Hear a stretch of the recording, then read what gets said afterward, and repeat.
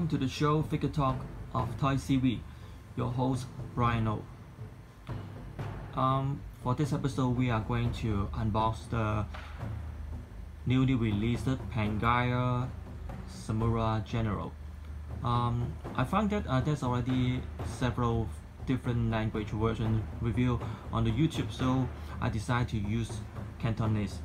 Forgive me, because I didn't find one Cantonese yet. So that's why I try to use Cantonese for this episode and at the same time do some English subtitle on this video.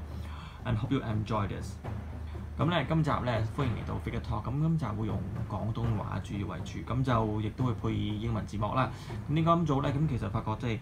係坊間裏邊都有，其實已經成個月前有差唔多4、5個開箱片咧，其實就用咗唔同嘅語言啊，有德文啊、意大利文啊、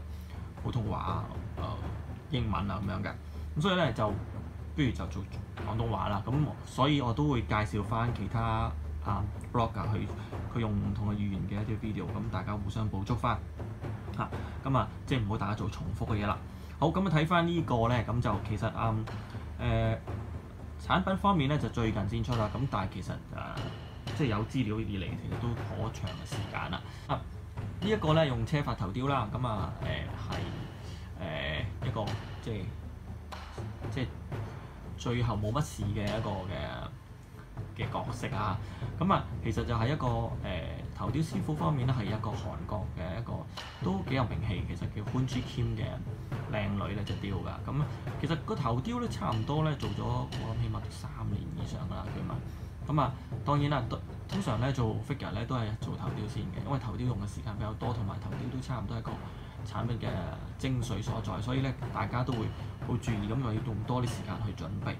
產品方面咧，其實佢用個車發啦，有啲人叫織發啦，但係都唔緊要啦。總之就係其實就喺呢個公仔個頭皮嗰部分咧，再開多部分出嚟，然後咧就喺頭皮度咧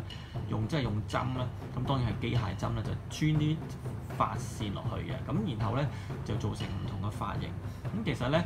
車嘅針數部署即係嗰個分佈嘅顏色同埋用料咧，其實都會影響到最終嘅外觀嘅。咁你見到Pangaea咧，佢哋團隊咧就會用咗好多嘅一啲嘅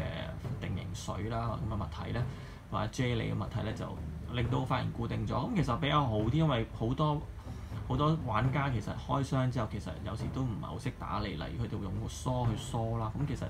就呢個建議就唔好，因為梳之後咧，其實會甩咗嗰啲 gel 咁你用翻你人嗰啲得唔得？其實都得嘅，咁但係就加埋落去之後咧，咁仲要用水啦，咁即係做到你滿意嘅咁風筒都唔好用嚟吹啦，因為嗰啲頭髮咧其實即係人造纖維比較易溶嘅咁主要就係你用水用 gel 砌啱你嘅型。講到頸，其實佢哋都冇偷雞喎。咁你見到其實而家影出嚟咧，我就咁用眼睇咧，都係個面嘅膚色同埋頸嘅膚色咧係比較一致嘅。咁好多時好多12寸嘅產品咧，呢個部分咧都會比較忽略㗎。咁始終佢頸嗰部分好多時係用咗唔同嘅物料咧，未必係 PVC 嘅，咁所以咧出嚟嘅顏色會反光度都唔同嘅。咁佢哋就會再喺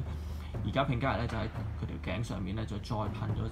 一啲嘅油同埋顏色上，咁令到光澤同埋顏色咧都係比較接近，咁望落咧比較舒服㗎。講咗頭雕啦，咁當然非常疑似某明星啦，咁基本上我見大家都頗滿意呢個明星嘅神髓嘅。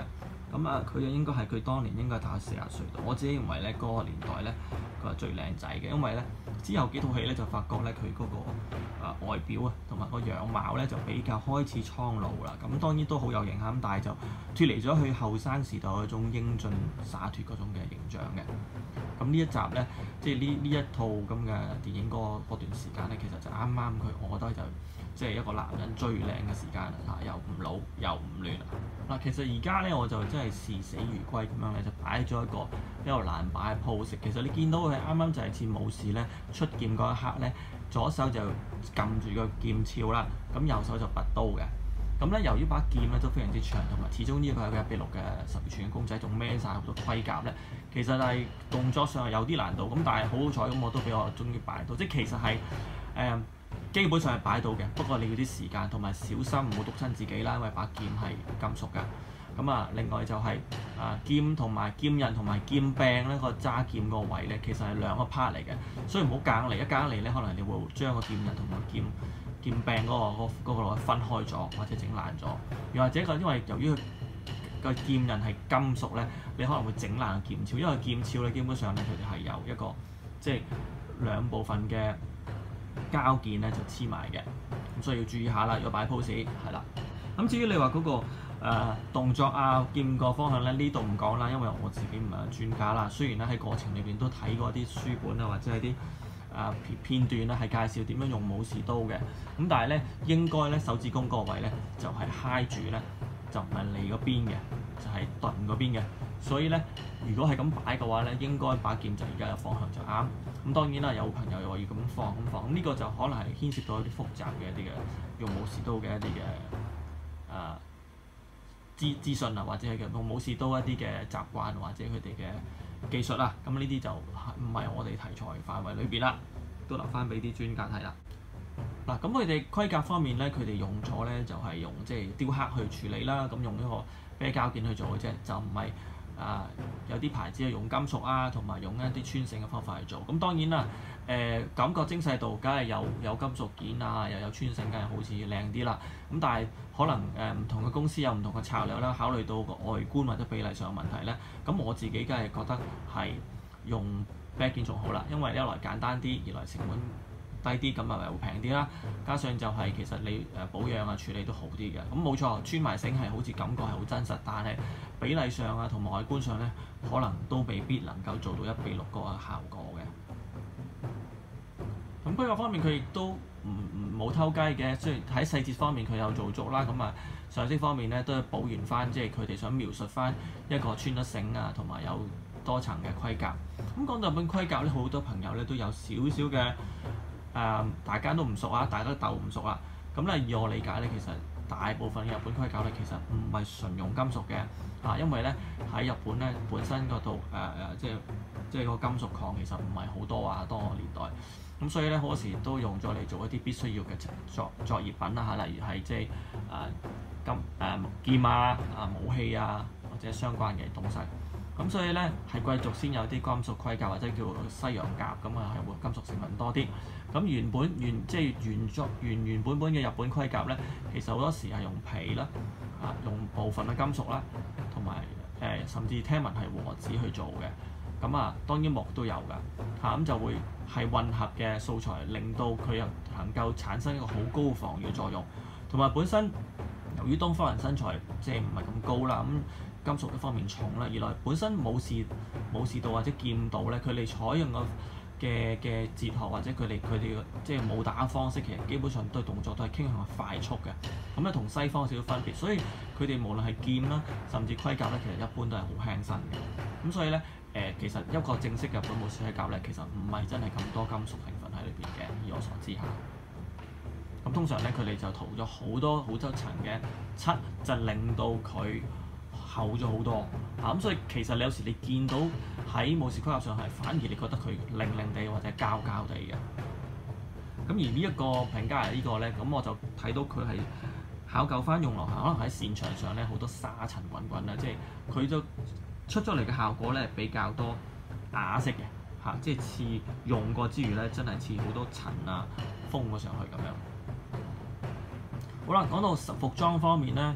服裝方面真係有好多層次嘅，咁我哋睇到我自己肉眼睇到，其實佢哋都有做翻幾層，一層我哋叫好似底衫嘅物體啦，咁叫 Shitake， 咁嗰個其實咧都係一個即基本上白色嗰件啦。咁另外咧亦都有係Kosodi 嗰個，呢個我就唔知有冇讀錯啦，咁但係就係外邊嗰個咁所以就起碼都有2層嘅，即係上衫啦，咁褲有一個 Hakama 嘅褲啦。咁又有個 legging 啦。好啦，咁大家注意喎，兩把劍咧唔係兩把劍都係金屬刃嘅喎，係大嗰把咧係金屬嘅柄咧係膠嘅。咁而由整合咧就係有一把膠嘅劍柄，即係啤出嚟劍柄上咗色咧，就配合翻一個金屬嘅劍刃。所以喺大家玩一陣咧，唔好夾硬嚟即係即係一屈咧，其實可能會爛㗎。咁大家話喺秘魯朋友都知啊，即係好多嘅 pass 好多嘅配件其實都係組裝而成嘅。咁所以有啲叫關節位啊、轉彎位啊或者整合位咧，千祈就唔好夾硬用力去用好大力去扯啊或者掹啊，咁樣就容易爛㗎啦。咁至於另外一把短嘅劍咧，其實佢就係一個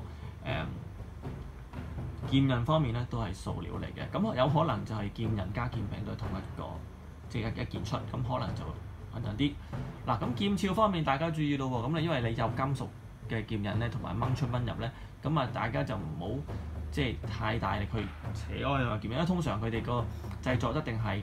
底面蓋咁樣兩個冚埋，咁一個劍刃即係開二咁樣啦。咁所以咧有可能會玩爛嘅，不過當然我就咁耐都未試過玩爛嚇。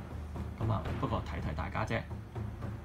好啦，咁啊武士方面佢哋冇得講啦，佢哋日本咧。最尊貴嘅武士都係好可能都係着呢個嘅草鞋啫。咁留意翻咧，佢哋嗰個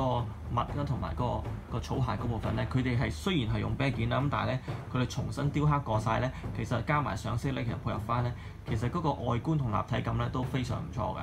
㗎。咁最重要就係你即係可動啦，因為如果你用真嘅車嘅草鞋又當然係靚仔啊，但係可能會比例上有啲唔同啦。加上容易嗰條穿嘅是人字拖嗰個位咧，其實就好易斷嘅。咁加埋仲要着對襪喎，咁啊更加會容易爛啦。咁所以佢哋就採用咗另外一種，你話去慳成本都好啦。呢集 Figure Talk 咧，除咗多謝3位大師咧借相俾我哋用之外咧，仲要多謝 Walker 親身去到日本實地幫我哋拍攝咗而係條靚片。拜拜。